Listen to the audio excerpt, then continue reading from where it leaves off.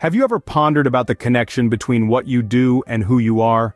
In the first chapter of Ben Horowitz's insightful book, What You Do Is Who You Are, we dive deep into the essence of culture. Now, culture isn't just some abstract concept floating around in the ether. No, it's the very fabric that weaves our identities together, both as individuals and as organizations. Our actions, our choices, our behavior, they're not just fleeting moments. They are the chisels that sculpt our identity. They shape who we are and how the world perceives us. It's about walking the talk. Not just talking the talk, it's about setting cultural standards and then, crucially, living by them. It's about being consistent, being authentic, being true to yourself and your organization. So let's not just preach about our values, let's live them, let's embody them. Because remember, your actions speak louder than your words and they shape your identity. Ever thought about the impact of your actions on those around you? As we delve into the second chapter of Ben Horowitz's enlightening book, What You Do Is Who You Are, we encounter the compelling concept of role modeling. This chapter underscores the undeniable truth that as a leader, your actions reverberate throughout your organization, setting the tone for those who follow you. Intriguingly, the chapter draws on a rich tapestry of both historical and contemporary instances, illustrating how leaders, through their actions, can mold the very culture of their organizations. From legendary figures who moved nations, to modern-day transformational leaders who revolutionized industries, their actions spoke volumes, creating ripple effects that shaped the ethos of their organizations. In essence, it is your actions that are the loudest form of communication, echoing your values, your beliefs, and your expectations to your followers.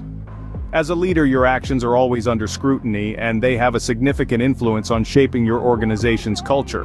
What happens when a culture needs to change drastically? In our journey through Ben Horowitz's enlightening work, we have now reached the intriguing concept of cultural shock. Cultural shock, as Ben outlines, is not a phenomenon exclusive to individuals moving between countries. It can occur within the confines of an organization, right under our noses.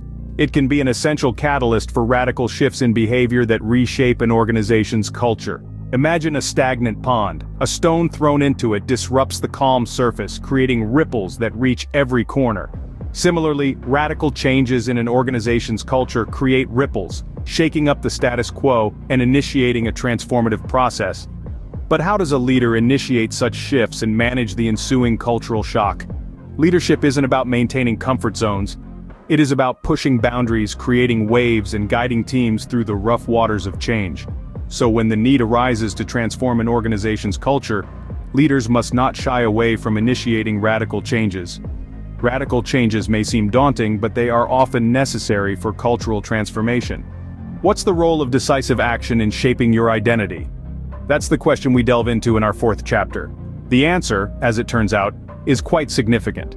It's no secret that indecision can act as a corrosive force within an organization's culture. It breeds uncertainty, it fosters doubt, it sows discord. It's a sign of wavering commitment, a lack of conviction, a failure to uphold the values that should be at the very heart of the organization. This chapter underlines the importance of decisive action. It's about making tough decisions and making them promptly.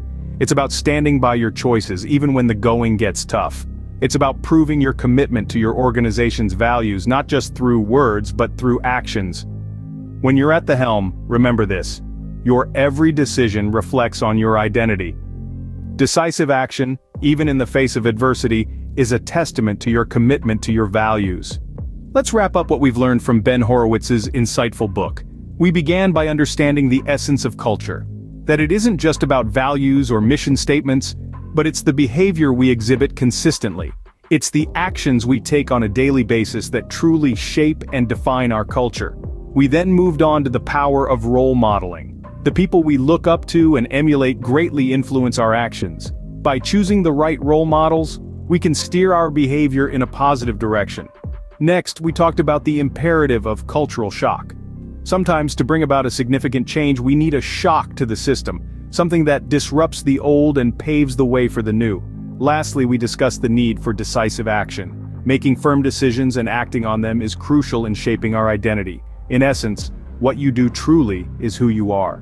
Your actions define your identity, so make sure your actions reflect the identity you want to portray.